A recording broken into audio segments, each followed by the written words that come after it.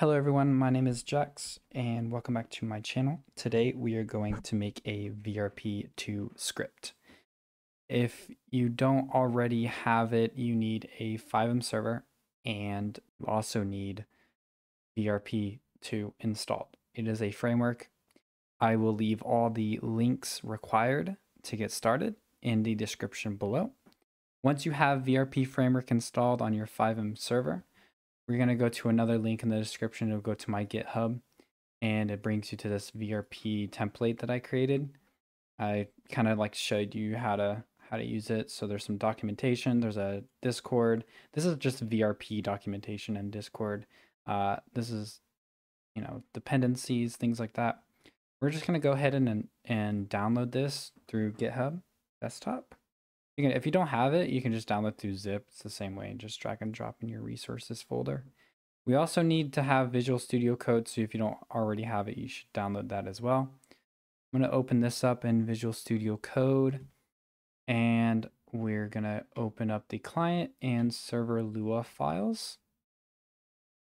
The idea of the script that we're going to create is an ID command that will notify the player what their first and last name is.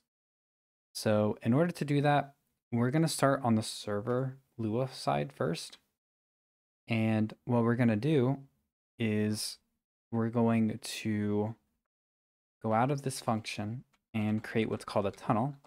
So we're going to do function, the name of our extension, which is in my case is Jax. And so we're going to do function get ID. We're going to do local user equals VRP users underscore by underscore source. And then in square brackets, we're going to put source. We're going to do another variable, an local identity. It's going to be vrp.ext.identity get identity user.cid, which is the character ID. We're going to do an if statement. If identity is true, then we're going to make a function called fname, which is identity first name, and then identity last name, return curly brackets fname lname, and then we're just going to do end and end. And then to kind of like export the tunnel to be able to be used, we're going to do jax underscore tunnel or whatever your last name is dot tunnel, and then get ID, and then jax get ID. So the way that we are going to call this is on the client Lua side, we're going to go into the construct one. And the reason why we're going to be in here on the client side, but not in there on the server side, is because in the client side, because the construct function is actually like always started on on resource start. So we don't want to put this function in here because then the user is going to get, their f name and l name like given to them, and we don't really want that. So we want to put it outside of it so that way we can call it manually, which is what we're going to do on client side. So on client side, we're going to do register command called ID function. We need source args raw command, and then going to do end false. There we go. We're going to do local user, or I'm sorry, ID. And then to call it, we're going to do self.remote.getID.